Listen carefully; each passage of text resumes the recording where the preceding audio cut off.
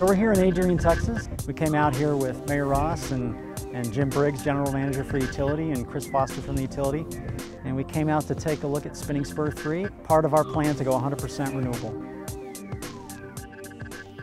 We have 97 turbines on this particular site, Spinning Spur 3. We're approximately pre-commissioning at turbine 91, our last road up here on the northeast side of the project. So that being said, we can take you guys out there and have a look. We have power purchase agreements with two municipal utilities. One is the City of Georgetown and the other one is the City of Garland. The City of Georgetown has a 74% share, and they will be one of the first cities that will be served with the electricity from this plant. We're out on County Road 18. It's the western side of our project here at Spur 3. And the phase of construction is complete, and we are just working on final pre-commissioning to get into the commissioning process. And at that point, we will energize the entire park next week.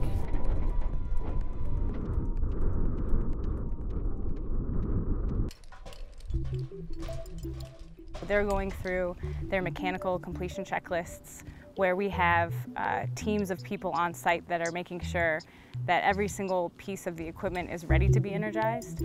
And then starting next week, we will energize the turbines, and that will be when we initially start putting energy on the grid.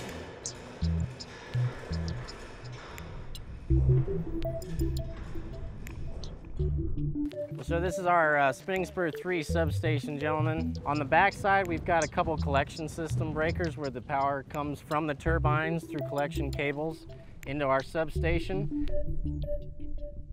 The total acreage for this project is 18,000 acres. We have 97 turbines, and each one of those turbines is 2 megawatts. The plant will power 600 households per turbine per year, or just under 60,000 households per year. The wind blows here. There's a lot of good wind. We look for sites that have high winds, but we also want less turbulent winds.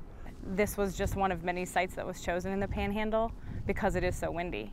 There also were the CREZ lines that were built, which is interconnection, which is another major piece as to why we would choose to build at a site. We got the wind resource here, all the people downstate, so we built a transmission line from here that runs 39 miles to the point of interconnect on the CREZ line. Then once it gets to the CREZ line, it'll travel down that line into the ERCOT grid, and then through energy trades makes its way down to Georgetown. Well, the response to Georgetown adding wind project into our system has been phenomenal. We've got both national and international coverage.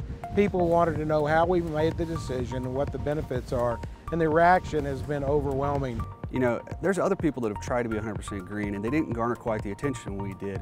What made Georgetown so shocking is it was done in the heart of Texas. Right? And in Texas, we're known for oil, and we're known for gas, and we're known for cheap commodities, and we can produce them. And in 2015, when the gas market is crashing and fracking is at its height, everybody was shocked when we said, you know what, that's the year we're going to go renewable. Initially, our objective has been all along to be able to afford our customers the most least risk, cost-effective option for energy in Georgetown that we could achieve.